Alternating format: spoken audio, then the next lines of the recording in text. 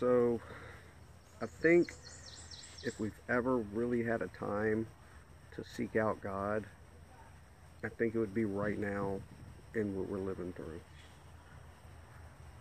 I believe if all Christians would just consider in some form of way recognizing and celebrating Passover this year, if the church would just come back to God's plan, I think we could actually maybe really see this plague get lifted from us. Passover is the tradition of the lamb's blood of protection from death and pestilence. It's a worship and celebration to God commanded by Him to be remembered. It's like an actual worship and act of faith to God and to Jesus. And unlike popular belief in Christianity, it's actually New Testament. It's actually instructed in the New Testaments, and it's as much a celebration of Easter or as Christmas and the Nativity. In 1 Corinthians 5, we find Paul clearly instructs Christians to keep the Feast of Passover. It says, "For Christ, our Passover lamb, has been sacrificed. Therefore, let us keep the festival." You also know that the King James Bible, which was the standard Bible for most of time, is the only Bible that actually has the word Easter in it. And it was purposely put there to persuade the church away from anything Jewish.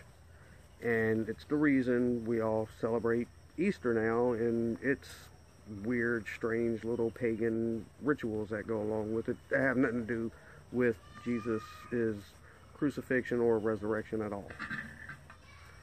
Now, to get into Passover, I'll just explain a little of how the dinner goes. Actually, just explain how the whole dinner goes, and you'll see all the meaning and symbols of Jesus in it. The actual first act of Passover, Seder meal, would be, first thing you do is you light candles. The candle lighting, which is followed by a prayer, is done by the woman of the house.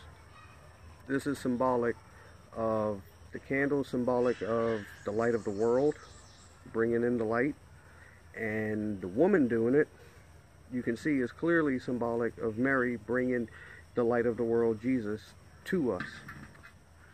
If you look in the Bible, you see from Genesis to Revelation, the death of the Lamb was planned from the foundation of the world. Revelations 13:8, the Lamb slain before the foundation of the world. When Jesus took part of Passover, he could glance down, and at first glance he would just see his entire life played out before him, because everything on that plate is symbolic of everything he's going to do and did. When you understand and appreciate the Passover service as observed in the days of Jesus and the first church, the more real your covenant becomes. The more the love, the sacrifice of Jesus becomes. The Last Supper is a fulfillment of over 4,000 years, as it's repeated and prayed every year. In the Passover service, since the days of Israel wandering through the wilderness, this has been done, as you've seen from the story of Moses, all the way to now. God's instructed to remember it once a year. Every year it's full of praise, it's full of prayers, it's full of everything Jesus did. It's really an awesome dinner if you can grasp your mind around it and actually see it and take out some of the thoughts of Easter and thoughts of, oh, that's just Jewish, because it's actually, like I said, in the New Testament. It's completely part of God's plan, and it's really cool. So, many Christians don't even fully comprehend the Passover in the context of its anointing work of God that's there, and you can fully appreciate the redemption of Jesus the Messiah when you understand the Feast of Passover. All the feasts of Israel are just a foreshadow of what Jesus would do and what Jesus is going to do. The Gospel of John uses the Passover as a backdrop for his retelling of the atonement that we have received through Jesus. So the actual Seder plate that you have in front of you, different little foods on it, as I said, each one means something. It actually has all elements of Jesus' life. It's got his suffering, it's got his sacrifice, it's got his resurrection. It tells, the story of the Jews leaving through the Exodus into the promised land and being delivered. It's also our deliverance, our promised land promise, all through what Jesus did. The Seder plate itself has always pointed to him.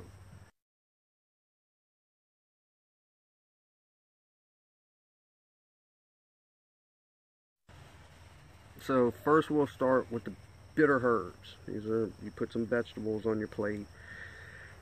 Probably like parsley is usually used. That's what we use.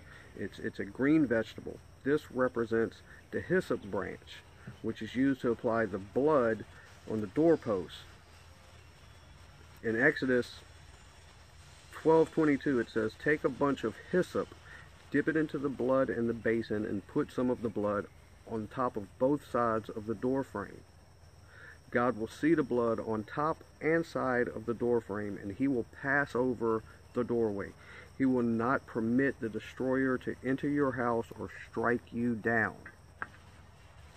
Interestingly, they say that the way the blood was painted up there, it actually forms a cross. Everything is symbolic. We see again the hyssop branch in Yeshua. John 19:28. As he neared death, Jesus said, "I thirst," and they filled a sponge with vinegar and put it upon hyssop and put it to his mouth. When Jesus therefore had received the vinegar, he said, "It is finished," and bowed his head and gave up his spirit. Now, the roasted lamb bone or shank bone. Most people nowadays usually just use like a chicken, some form of meat with a bone in it. The roasted lamb bone or shank bone is a reminder of the temple sacrifice and the first Passover lamb. The shank bone in Hebrew is called zeroah. Zeroah literally means an arm. It's reminiscent of the outstretched arm of God, which he took to deliver his people. Also, it's an image of Yeshua's outstretched arms on the cross, completing the sacrifice of death to Passover, all in him. We move to the bread of life. Probably one of the only things most people know about Passover. So you have your flat bread that they eat, unleavened bread, which we find here in the New Testament as well. When we do communion, he broke it and said, "Take it, eat this. This is my body, which is broken for you. Do this in remembrance of me."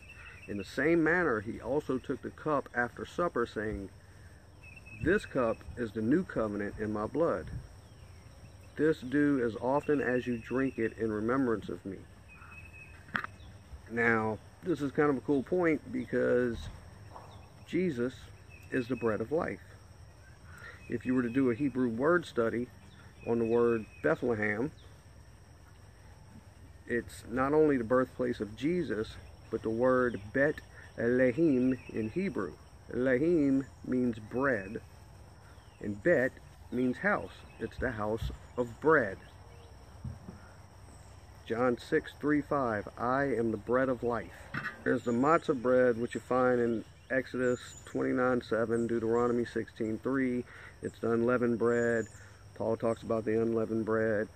It has no yeast in it, not enough time to rise. They had to hurry up and gather everything they had and be ready to flee out of Egypt into the wilderness. So they left, little things like yeast and stuff behind and just brought the main elements of what they needed for the bread. There's the bread of affliction. It's 3 slices of bread. Tradition includes you place these 3 slices of bread, these matzah breads, into a cloth or a pouch, and it goes into each section. You cover each one of them and put them in one whole wrapped thing. The matzah bread represents the bread of affliction. we also see the parallel here between the three pieces of matzah. You see the manifestation of the God, Son, and Holy Spirit. Some say it also represents other things in Judaism like Isaac, Jacob, Abraham, Isaac, Jacob, stuff like that. But here's the cool part. The larger piece of the bread, you break it, and you wrap that one piece in its own cloth, and you take it and you go hide it. And usually you get kids, if you ain't got no kids, you get somebody else. But after you finish your whole Seder meal, the Passover meal, someone goes and gets that piece of bread, kind of like an Easter egg hunt, and they bring it back. And when they bring it back, you get to break it up and share it with them, and you give them a prize if it's a kid. So that in its own is Jesus in the burial cloth, being put away into a tomb, only to be resurrected later on. And with that, you get a prize, the prize of everlasting life. There's also other aspects of the plate, which are a mixture of clay, apple, nuts, cinnamon, wine. It's actually pretty good. These represent the bricks and the mortars that the Israelites were forced to make under Pharaoh's taskmasters, which you find in Exodus 1:19. Matthew 26:22, you find where Jesus makes reference to this during the Last Supper. He says, well, Matthew says, "And as they ate, he said to them, Amen, I say to you, that the one of you will betray me. Whoever dips his hand in this dish will betray me." That's during Passover. You take this apple stuff and you take some of the matzah bread and you put it on the bread, your bread, and you dip it into the apple mixture, which is called sop. And in the New Testament it says, whichever one of you dips into the sop with me is the one who will betray me. There's also salt water, which symbolizes the tears shed by the Israelites, and it's also Israel's baptism into the Red Sea.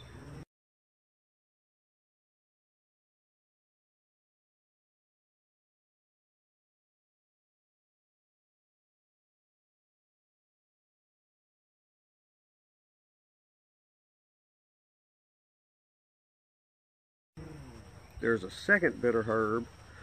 It's the bitterness of slavery and bondage. And then afterwards, when you get through with all of that, and you eat your meal and everything else, you open up the front door and you set out a plate and you set out a glass. This is for the prophet Elijah, who the Jewish people were still expecting Elijah to return, calling in for their Messiah to come, which we already know Messiahs came through Yeshua, and he was already declared by John the Baptist in the spirit of Elijah. So it's basically us opening up the door to the Holy Spirit to come into our house. And then when it finishes, the meal ends by pretty much everybody concludes by singing praises, singing songs to God. Most of these songs you can find in the book of Psalms. Now, here on this part, I'm going to teach you something a little bit cooler about Passover. You can find all of God's promises in the Passover. Passover begins at sunset or sundown.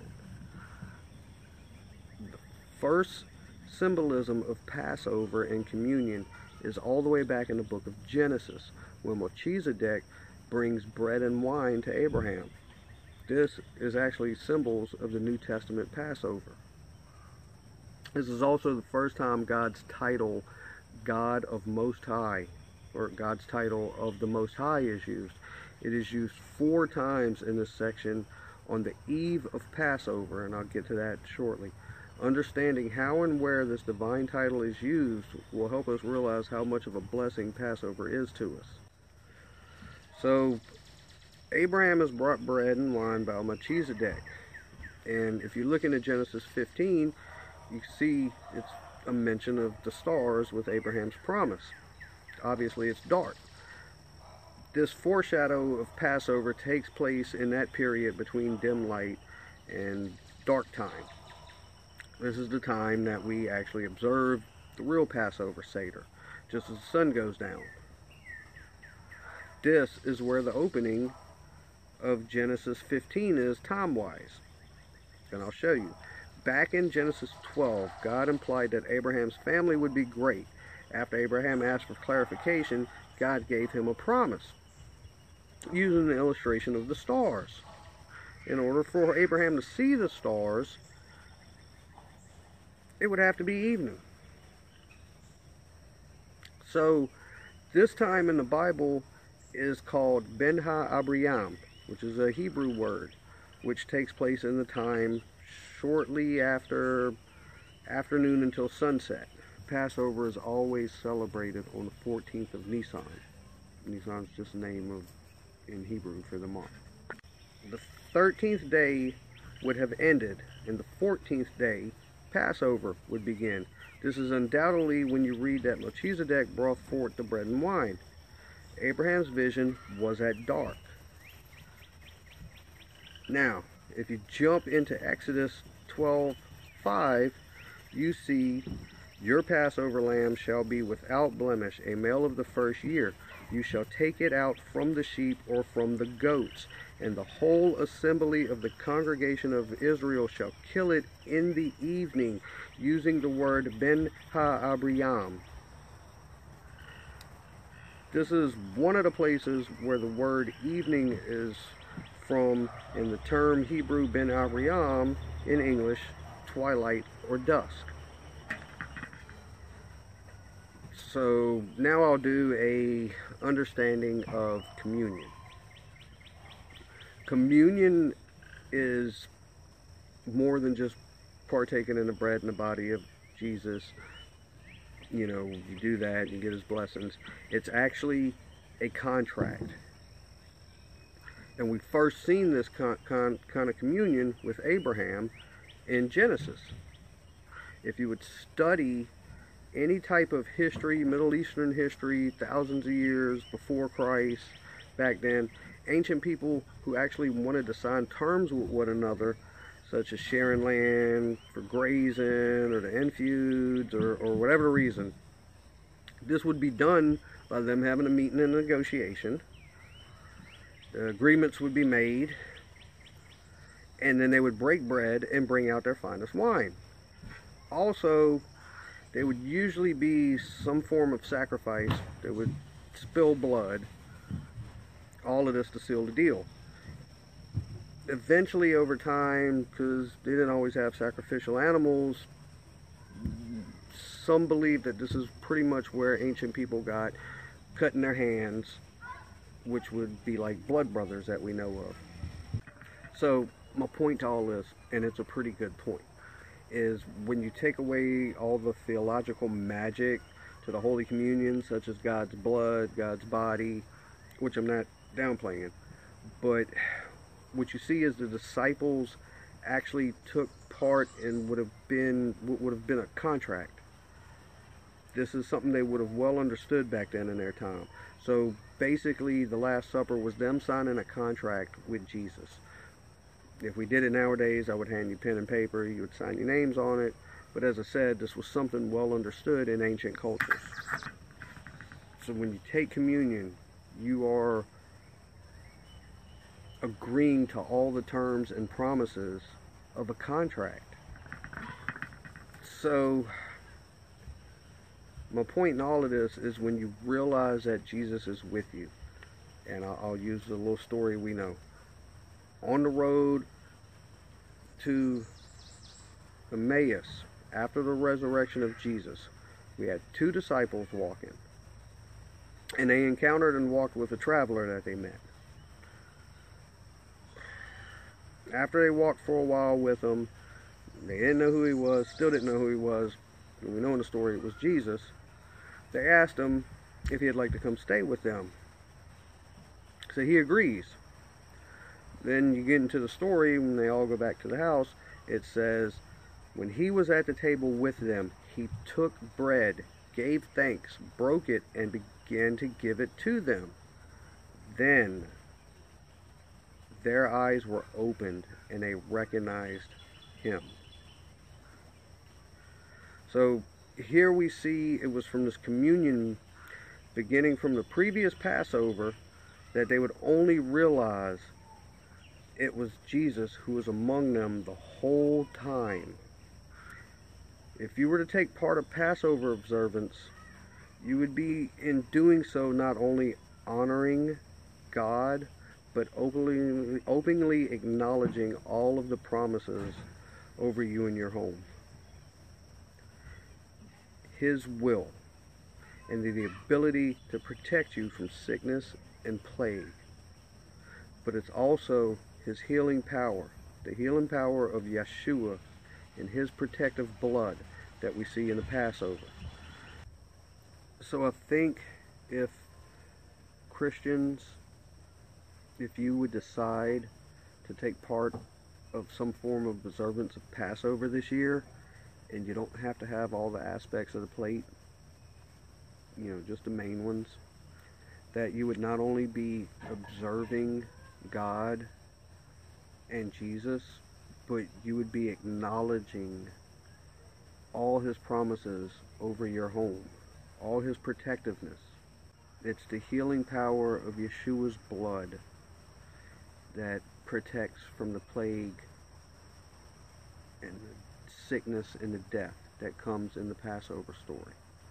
And as I said, this time, right now that we're living in, something is passing over us.